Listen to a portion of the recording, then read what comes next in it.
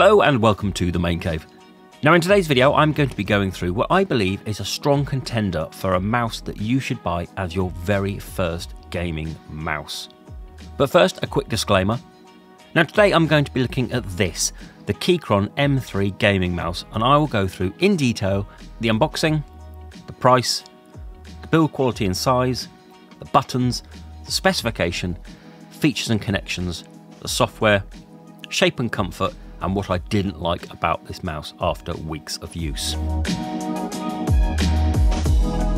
So at this point I will assume you own a gaming PC and your next big decision for you is to get a mouse and a keyboard. Now if you've trawled through Amazon, YouTube and Google looking for the best mouse and keyboard, you'll see that there are hundreds of options, all different sizes, weights and importantly the price. Some mice come in excess of £150 or dollars, and that's a lot for one that you don't know you'll get on with once you've bought it. So that's where this mouse comes in. So for price, there's some good news and there's some bad news. So I paid £49 direct from Keychron. It's also $49 in the US. Now that's the main reason why I got this. It is a perfect price for a mouse that has all the qualities that I'll go through in this video.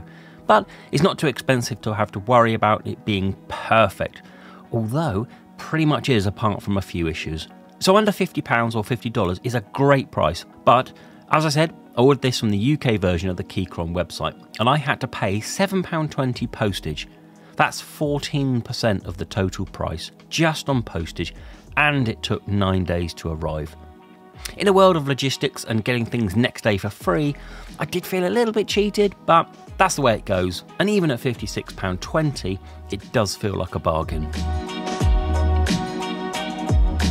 So the unboxing was surprisingly premium. It's a decent feeling box with very good foam protection inside housing the mouse itself. You also get a plethora of accessories, including a nicely braided USB-C to USB-C cable, 2 adapters, one USB-C female to USB male, and the other being USB-C female to USB female. You also get not one but two 2.4 dongles, one USB and one USB-C. You basically have all the bases covered no matter what your port is free on your PC. And finally, you get an instruction manual explaining the basics. The first time you pull the mouse out, it becomes clear that this is no small mouse. I have an average sized adult hand and I feel like this mouse fits me perfectly. If you have small hands, you may feel that this is a bit too big for you, but it's not unusable as my kids didn't have a problem with it. Although it is personal preference as to whether you want to go for a specifically designed smaller mouse or not. When you first put your hand on them, you'll feel the hump. It's right up there, literally.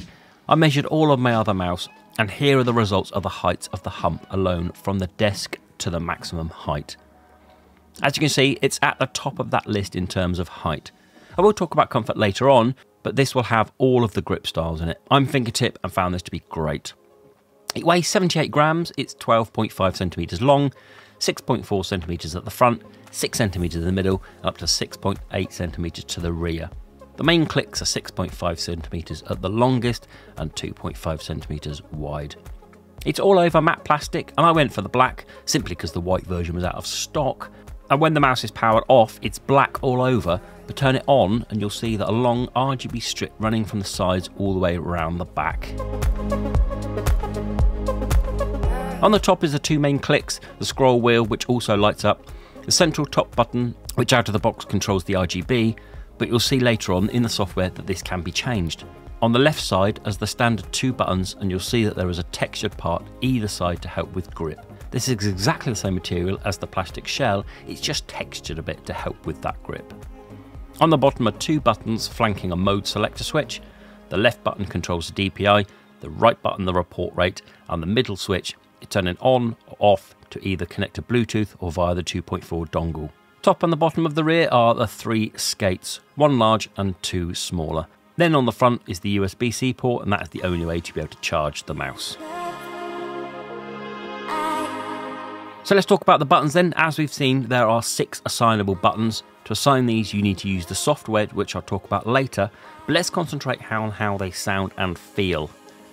The 2 main clicks are okay, they're not too bad, but they're not great. I found them to have a touch more post-travel than most. Don't let that put you off though. I have a plethora of mouse that I'm comparing this to, and in isolation I wouldn't really have had an issue. But there is about 1mm of pre-travel, and then when it clicks there's about 2mm, and in conjunction with a slightly softer click, it does feel a bit spongy. But as I said, it's not too bad as some other mice that I've used at twice the price. So here's what they both sound like.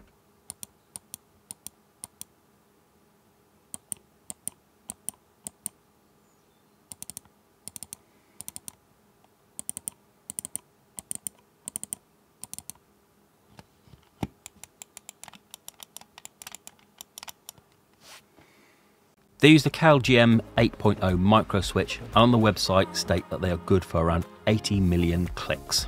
The scroll wheel button is a lovely click with no pre or post travel, and the sounds identical to the main clicks. The button behind the scroll wheel is a short, almost silent click, and really is used for functionality more than gaming.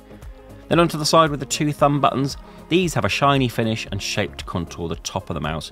Again, these sound and feel identical to the main clicks. They do protrude enough to feel them without getting in the way when gaming. I have no problem hitting either of them without having to adjust my grip. The scroll wheel is pretty much what you'd expect, offers a slight resistance to scrolling and has a nice tactile feedback. It's coated in a rubber material which helps with the grip. So all seems so good so far. So let's look at the specification. The main takeaway that this has a DPI of up to 26,650 IPS using the POR 3395 sensor.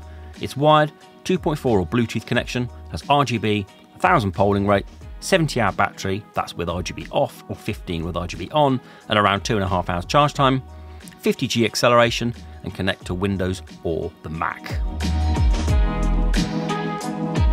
All these stats combined make for a few really nice features. Out of the box, without using the software, the button on the top controls the RGB, which is a really nice addition.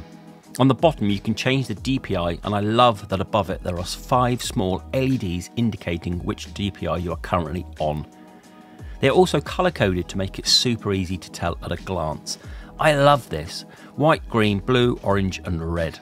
Then on the other side is the report rate, which can be set in the software, but again LEDs above it are the switch to tell you which you are on.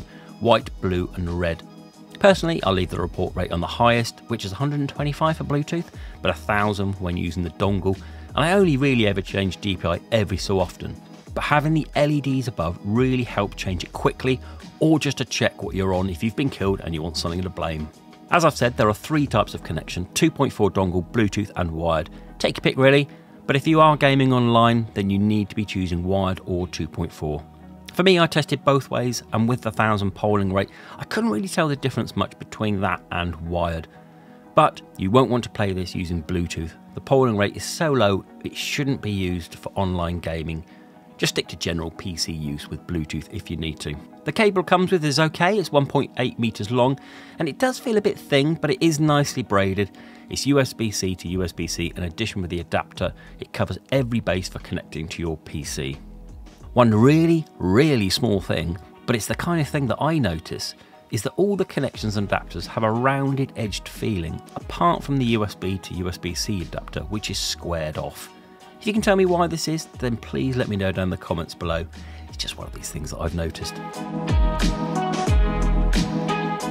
Now on to another large part of why this mouse offers really great value, and that is the software. It pretty much has everything that you'd expect from a mouse. So download the software from the website, open it up and connect your mouse. You can set all the functions using wireless, so you no need to plug it in with a cable. At the bottom left is the profiles, of which you can have 5. I haven't found a way yet of being able to swap the profiles on the mouse, so I'm not sure if that's a feature or not. So at the moment, I'm having to change the profiles in the software on its own. On the left is the menu, and at the top is the home button, then the buttons, pointer settings, macro editor, RGB, and finally mouse settings. Bottom right is also settings, but apart from locking the left click language and restoring the mouse, this is all about just the information. So back up to buttons here, and you have to change any of the 6 buttons or the scroll wheel to a bunch of different functions. So for each button they have split it into what is up to 9 categories: mouse features, sensitivity, multimedia, macro, system shortcuts, RGB control, keyboard, game enhancements, and disable key. So select the button you want to change and pick what you want it to do. For example here, I would change the top button from RGB control to my computer. No need to save it, just hit the button and it's changed. For each category there are several functions, so you can pretty much do whatever you want with all of the buttons. Next down is the pointer settings. Here you can set your 5 levels of DPI, again all colour coded, then the report rate. Next is macro editor, and this is something I've not really used as much as I'd like, but it's got everything you'd expect, even being able to import macros if you have access to them. Next down is the RGB, and this is just you selecting one of the presets, and in the case of say static, you can also select the colour that you like. I always leave mine on rainbow swirl, then just adjust the speed and the brightness, all of which will change on the mouse immediately. Finally, there's another settings here where you can change the lift-off distance 1 or 2 millimeters, the ripple, angle snap and motion sync on and off, scroll direction, debounce time and the Windows system settings. As I said earlier, the software has you covered in every department. There's loads to adjust and change. It is fantastic. So how does it feel when playing then? As I alluded to earlier, the mouse fitted in my hand perfectly. The shape is one of those such as the Glorious O and the Razer Viper Ultimate. The large rear helps my palm rest and with enough grip between my little finger and the thumb for movements without slipping or the need for grip tape. I use the fingertip grip, but I tried using the palm and the claw and it all seemed to be able to control enough of the mouse to be effective, but I'm no expert in these grips as I only use fingertip. The buttons are gently sloped outwards with no indentation to help your fingers locate the centre of the buttons, but that's fine. The skates on the bottom do a good job of sliding around my mouse mat, and I'll be on the lookout for some glass skates just to give it extra, as I've been spoiled with my GPX and the upgraded skates on that. For me, the weight is near to the top end of what you'd call a light mouse. 78 grams is light enough to spin around, but heavy enough to get some feedback when pushing it around. It really does feel great.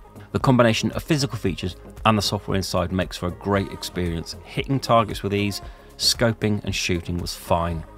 As with all mouse, this single mouse isn't going to make you a pro overnight, but it does help in giving you an enjoyable, comfortable experience when playing. So what don't I like about this? Well, after a few weeks of playing, I can't really find much I don't like. However, there may be a few things you don't like about it, and that's why I need you to comment to let me know. Are the mouse clicks too loud for you? Is the RGB pointless? Is it too heavy for you? Let me know. For me, this mouse is a definite contender for your very first gaming mouse or as a spare mouse, simply due to its £49 or $49 price tag. It's almost a no-risk purchase, especially compared to other mice at over twice the price, when you may or may not enjoy using it. So let me know then, what do you think of this mouse? I've left links down below of where you can purchase it from the official website, the link's below. Are there any other mouse in the $50 category that you'd recommend in comparison to this one? Let me know down in the comments below. So let me know what you think. Please do like, please do subscribe for more tech and gaming videos. Until the next one, bye bye.